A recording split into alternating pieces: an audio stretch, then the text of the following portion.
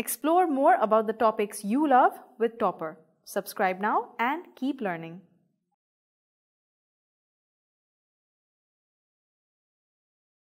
The plant tissues are divided into two major categories: meristematic tissues and the permanent tissues.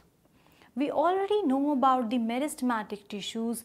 They divide throughout their lives to form new cells. Now when these new cells they become matured, they get differentiated. So these are the differentiated cells which are formed from these new cells. Now these cells or the differentiated cells are what we call permanent tissues.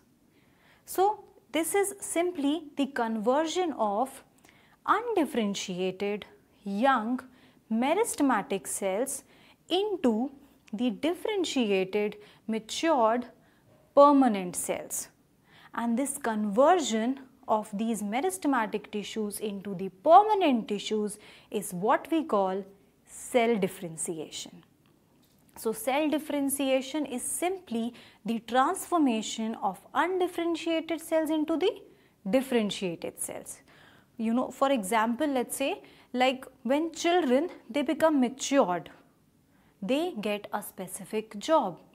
They become either, let's say, a doctor, a lawyer, an engineer, or maybe an artist or anything. So now they have a specific job. Now they have become differentiated from each other, and this is what we call differentiation. Moving forward, let us discuss more about the permanent tissues. So permanent tissues on the basis of number of cells are divided again into two major categories: the simple permanent tissues and the complex permanent tissues. The simple permanent tissues, as the name suggests, they are made up of only single type of cells. These cells are structurally and functionally similar. On the other hand, the complex permanent tissues are made up of more than one type of cells, and these cells are structurally different but they are functionally similar. In this lesson, let us focus upon the simple permanent tissues.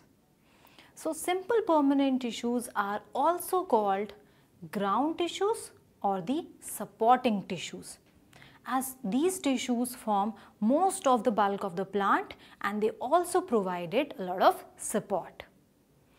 Moving ahead, the simple permanent tissues are further divided into three categories: the parenchyma, collenchyma and sclerenchyma. Some tricky names, right? Let us see them one by one in detail to understand them.